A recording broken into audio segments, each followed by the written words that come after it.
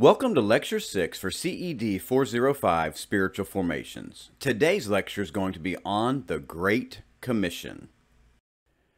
The introduction to today's note says, after the resurrection of Christ and before his ascension, Jesus left his disciples with a command that would become the mission of all Christianity and the church. This command has become known as the Great Commission. The purpose of this lesson is to understand the principle of making a disciple and how to accomplish it. Now, in order to be able to understand how to fulfill the Great Commission, we must first answer the question, what is the Great Commission? Letter A. The most detailed recording of the Great Commission is found in Matthew 28, verses 19 through 20. While all four gospel accounts record some variation of the Great Commission, Matthew gives us the most detail. In chapter 28, verses 19 through 20, Matthew recorded that the Lord Jesus said, "Therefore, go and make disciples of all nations, baptizing them in the name of the Father, and of the Son, and of the Holy Spirit, and teaching them to obey everything I have commanded you. And surely I am with you always, to the very end of the age." Interestingly, letter B, there is only one imperative verb or command in the Great Commission. While in the English it may appear that there are two commands, go and make disciples, there is actually only one imperative verb used in the Greek, and that word is mathetusate, which means to make disciples. So then, Roman numeral 2, what is a disciple? Letter A, the definition of a disciple is a pupil or a learner. Number 1, the background of discipleship is deeply rooted in the Jewish culture. There were 3 rabbinical schools a boy could attend in order to become a disciple of a rabbi, and hopefully one day a rabbi himself. The first was called Bet Sefer. In the Hebrew, the word bet means house, and Sefer means scrolls. Therefore, Bet Sefer became known as the House of Scrolls. When some Jewish boys or girls reached the age of 6 years old, they would begin their schooling in the temple or synagogue. This education would continue until he or she was 12 years of age. While at the House of Scrolls or Bet Sefer, the children would learn to read, study, and memorize the Pentateuch, the first 5 books of the Old Testament: Genesis, Exodus, Leviticus, Numbers, and Deuteronomy. As a child of 6, one would go to the synagogue, and the most respected man in the city would greet each child with a slate, a dollop of honey on the slate, and then take out the most ancient scroll of the Torah. As these children sat speechless and in awe, the rabbi would have them taste the honey on their slate and tell them that the Torah was sweeter than the honeycomb, quoting Psalm 19, verse 10. Then the secondary school for discipleship was known as Bet Talmud, or House of Learning. After Bet Sefer, some select boys would then continue in their education at this institute until they were 15 years of age. While here, they would study and memorize the rest of the Old Testament, as well as learn their family trade, since even most rabbis had another job that would earn them income. And lastly, letter C, the final school for discipleship was known as Bet Midrash, or the House of Interpretation. In order to be accepted into this level of education, a student would have to approach or be approached by a rabbi.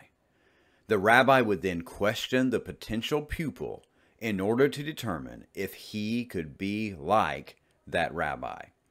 Those who passed would hear the rabbi say, "Come, follow me."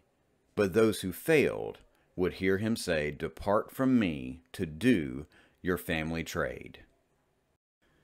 From the ages of 16 to 30 years old, the best of the best would become a disciple of a rabbi to receive on-the-job training to one day become a rabbi himself and have his own disciples. But thankfully, number 2, Jesus has called us to be disciples upon salvation. This means that the Lord sees us as good enough to follow him and learn his ways. Finally, Roman numeral 3, now that we know what the Great Commission is and what it means to be a disciple, how do we accomplish our Great Commission? Letter A, it starts first by going. The beginning of Matthew 28 verse 19 says, "Go therefore and make disciples."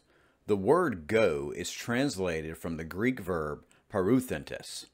This word, while not translated as such, is actually a participle in the Greek that means to go or going.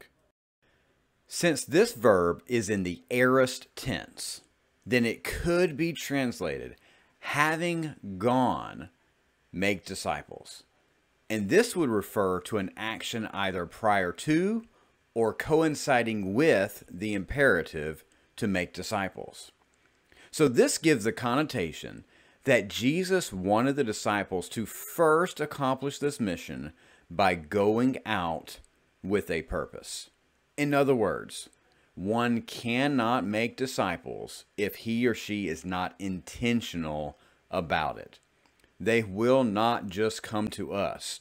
We must go to them. And then secondly, this is accomplished by baptizing those new disciples of Christ. Matthew 28:19 says, "Having gone, make disciples of all nations, baptizing them in the name of the Father, and of the Son, and of the Holy Spirit." The Greek word transliterated baptize is baptizantes, which means to immerse.